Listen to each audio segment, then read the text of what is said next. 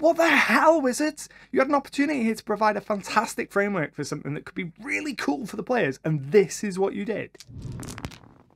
Greetings gamers, I'm Anto, and it's finally here. Tasha's Cauldron of Everything is now available, and today we're going to be diving into it, taking a look at what's inside, and I'm going to be giving you my thoughts on it. I'm also going to be giving away a copy of Tasha's Cauldron of Everything, so stick around to the end of the video to find out how to be in with a chance of getting it. Now, I've been looking forward to this book for a long time. Xanathar's Guide to Everything is probably my favourite book in the 5e lineup, and when it was announced we would be getting another rulebook in that style, I was very excited. Now, like Xanathar's Guide before it, Tasha's Cauldron is kind of an odd mix of player options and DM tools. For the players, there are 22 new subclasses, including at least one new subclass for each of the 13 official classes. Now, most of this material is either reprinted from other sources like Eberron or Theros, or it's an evolution of unearthed Arcana material. This is very similar to how Wizards did things with Xanathar's, and it's how I expect they'll continue to do things in the future books too. And it's good that material gets a decent amount of playtesting, but what this means is that there's very little here that's truly new. And if you're someone who keeps up with all the Unearthed Arcana and all the supplement books,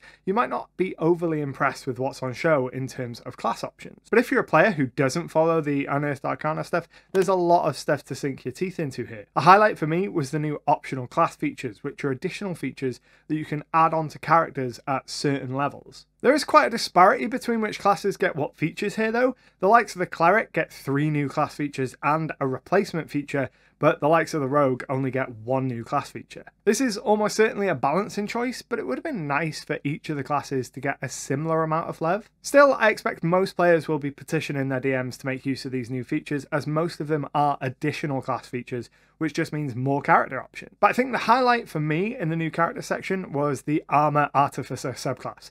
This subclass essentially turns you into Iron Man, allowing you to bond with your armor, infuse it with powers, and then use it in ways that are really similar to Iron Man, such as firing energy blasts from your hands or your chest. As a Guardian Armorer, you can use your Thunder Gauntlets to deal 1d8 thunder damage and impose disadvantage on the target's next attack, and the defensive field gives you temp HP, which is really nice. As the Infiltrator, you get those Repulsor Beam style ranged attacks, your speed increases, and you get advantage on stealth. Also, for those of you running a lower magic setting, the Replicate item feature that the Artificer gets is a really good benchmark for the kind of magic items that you're more likely to find out in the world. Now, when it comes to weak points for character options, for me, it's got to be the Ranger, which gets kind of a half rework here, with most of its optional features being replacements for the base class features. The reason I don't like this is because it introduces another kind of version of the class that players can choose from.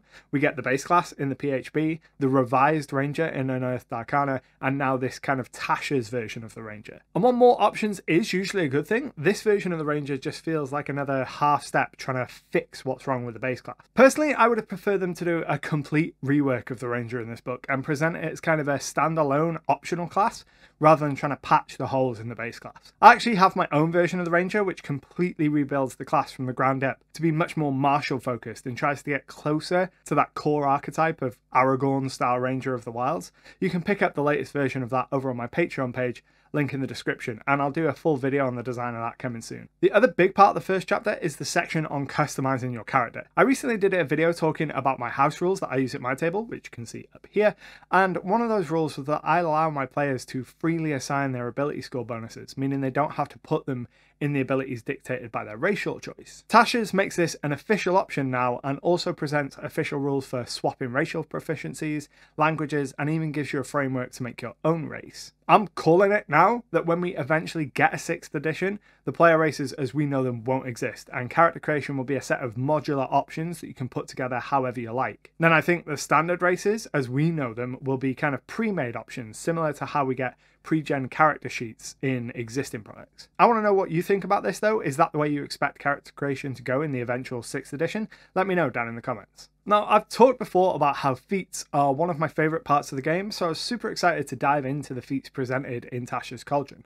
Unfortunately, most of them are far too specific to be attractive to the majority of character builds. There are a bunch of feats that are tied to weapon damage, making you more effective when using a particular damage type like slashing or piercing. Now, feats like this are fine, and having extra utility is always nice, but there's no flavour to them. They're pure crunch, and they don't engaged me on a character perspective. Unfortunately, there are a couple of feats in the book that walk that kind of fine line between being useful utility feats and also having kind of flavour to your character. One of my favourites is the Chef feat, which allows you to buff healing gained at a short rest, and you can kind of make a trail mix for your players to snack on to give them temporary HP when they're out adventuring. Then you've also got the Fey Touched and Shadow Touch feats that give you access to spells thanks to their connection to the Feywild or the Shadowfell. If you're only interested in feats for the benefits they offer mechanically, you're probably going to love this section, but for me, I found them to be a little bit empty overall. As an option I'm only going to get access to every 4 levels or so, I want something that makes me excited for more than just being able to hit something a little more often. Now, the next section of the book is on group patrons, which were first introduced in Eberron Rising from the Last War,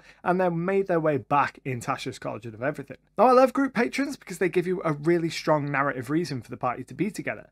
All belonging to the same organisation is a great way to have the party come together to start their adventures. Group patrons also offer the players a variety of resources that can come in really handy, such as guild halls where they can speak to people and learn valuable information, contracts for characters to earn additional income, or shelter for them to use to rest for a night or hide from the bad guys pursuing them. One new mechanic that is tied to the new patron system in this book that I do really like is the group assistance rules. It basically allows your character to grant another character advantage so long as they're not incapacitated. Now, I love that Wizards added a mechanical benefit to being part of a group patron because I feel like this will really incentivize the players to actually buy into the patronage system more than they otherwise would have. And the book includes 8 example patrons with details on the types of adventures you might be sent on because of them, information on what contacts you'll make because of your affiliations, and some of them even pay a wage, which is a really great way to handle the day-to-day living expenses of the game without having to kind of bookkeep it. Unfortunately though, the section on being your own patron is woefully lacking. It's barely over 200 words long, and it basically amounts to saying, follow the rules for running a business in the DMG. Now, I don't know if you've ever read the rules for running a business in the DMG,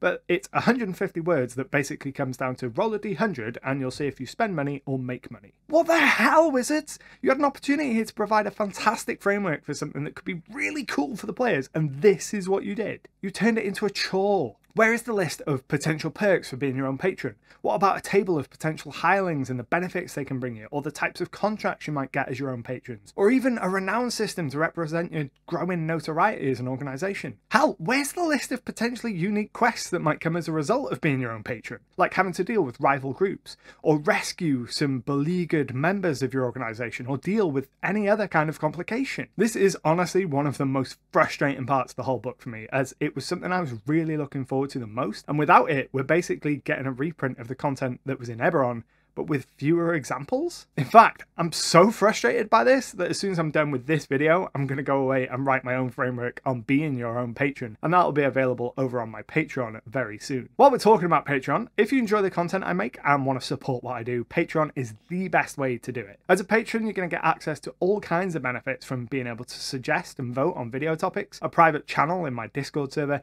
and monthly homebrew PDF content. This month I'm making a set of sidekicks to include in your games, and I was going to make a couple of homebrew group patrons to add some variety to the ones included in Tasha's, but instead I'm going to put together that framework on how to make your own. You'll find a free sample pack in the description below, which will give you a taste of what you can get as a patron, so check it out. Thanks.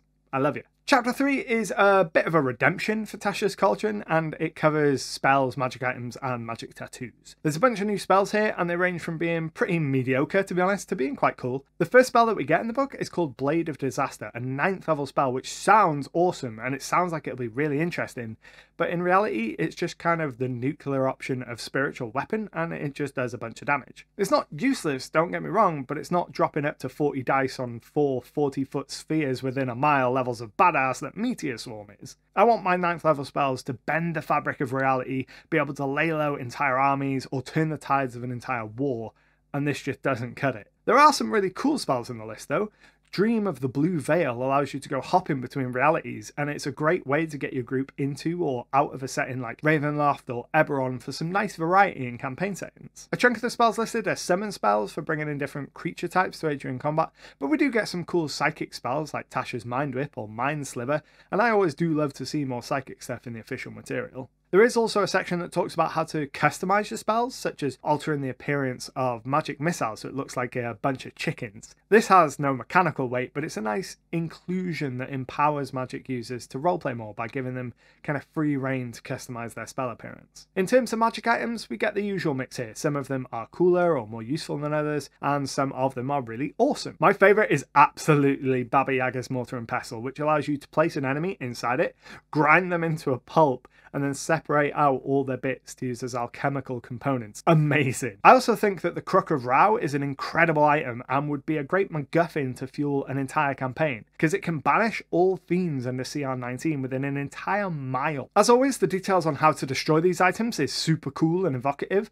and for a lot of items, the method for destroying them actually sounds like it would be a lot more engaging and fun than actually using the item itself. There is one trend that I'm not personally a fan of though, and that's assigning random properties to powerful magical items. On the one hand, it means that no two Crook of Rao are going to be the same, but there is so much variance in the magical item properties that I really wish the writers had just chosen a couple of them rather than leaving it to chance. I do recognise that some people are going to love the spice that comes from that chance, but for me, there's too much chance that you're going to end up with a really powerful magic item that's got a bit of a bum ability. One thing that I think the book does nail with magic items though is the magical tattoos. I thought that these were excellent. I think most people think that the concept of magical tattoos is pretty awesome, and there's a good mix of flavourful and useful effects in here. Rules as written, most of them are actually just a byproduct of a magic needle that you kind of hold against your skin. Personally, I would rule it so that only dedicated tattoo mages can kind of put these tattoos on you, and you can't just give them to yourself without training, but that's just a matter of personal preference. And then finally we come to chapter 4 of the book, which covers all of the DM tools. For me, this is easily the strongest section of the book, and I think the reason is that it's the section that has the most new material in it that we've not really seen before. Sidekicks are reprinted and expanded upon from the Essentials kit, and you can now level them all the way to level 20, which is nice, especially if you're running one-on-one games. That is something that the book references a couple of times actually, including in the section on Session 0. Now for a lot of folks, especially veteran players, the section on Session 0 might feel like a pointless inclusion, but I really appreciated it. It's great for these common ideas to be represented in the official materials, and it'll help normalize that kind of open communication between players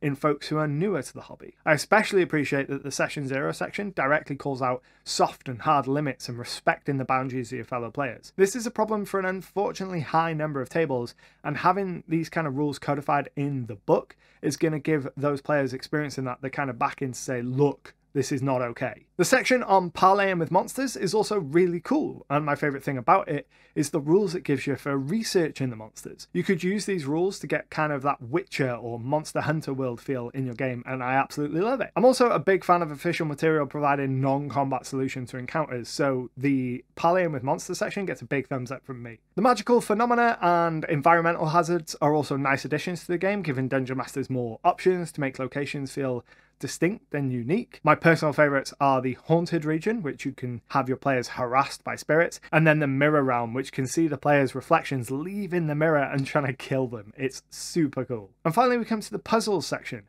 This is probably actually my favourite area of the whole book, and it includes 13 puzzle types to throw at your players. What I like about this section is it includes hints for the puzzles that you can give to the players, and it has notes on how to scale the difficulty of the puzzles and change them to be more versatile, as well as handouts to give to the players. I know that next time I want to put a puzzle in front of my players, I can just open this book and choose one of the options included, and I'll end up with something that will provide an engaging challenge for them. My favourite is probably the tavern menu puzzle, which the book presents as a way to get access to kind of a secret organisation, a great hook and a puzzle for a kind of intrigue-based game. So what are my overall thoughts on Tasha's Cauldron? Well, if Tasha's Cauldron was a meal, it would be one I've eaten a dozen times before and one that leaves me hungry again within an hour. Much of the content in the book is reprinted from other sources, or it's updated from Unearthed Arcana, which means there isn't a lot here that's truly new, and while that ultimately results in more balanced content thanks to more extensive playtesting, it does diminish the kind of value of the book for me. Things like being your own patron or the feats feel quite underdeveloped,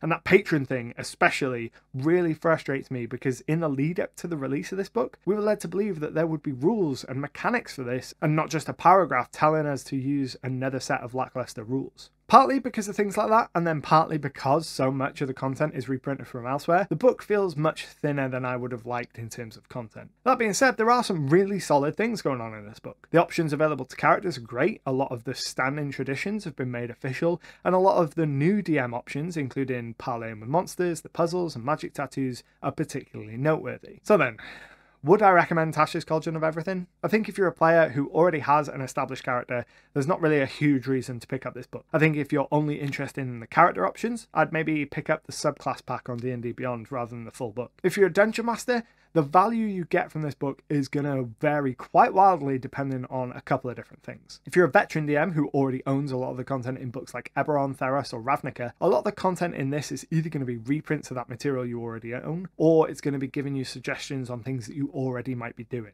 If you're a new DM though, who only owns the 3 core books as well as maybe Xanathar's, there's probably enough content in here to make it worth your while, with new ways to approach character creation, new ways to play, and new tools for you to use. For me personally, I found Tasha's to contain a few gems, but overall it left me wanting more than it had to give, and I actually found myself far more excited by the Theros setting book earlier this year, which was a big shock for me because I run all homebrew all the time. But in Theros, I found more unique and new ideas that I hadn't seen before that sparked my imagination, whereas in Tasha's, I felt like I was covering ground I'd already tread before. But if you're interested in Tasha's Cauldron of Everything and you're not sure whether you should spend the money on it, fear not, because I'm running a giveaway for a copy of the book on D&D Beyond, so you can get your hands on it with no fear of buyer's remorse. To enter into the giveaway, you just need to be a subscriber to the Icarus Games channel here on YouTube and leave a comment down in the comments below. I'll be picking the winner at random in 1 week's time on the 24th of November, so make sure to get your comments in early. I hope this video gave you some extra insight into the new release and has helped you decide whether it's one that you want to pick up. If you want to keep watching, check out my video on the house rules I use in my game right over here.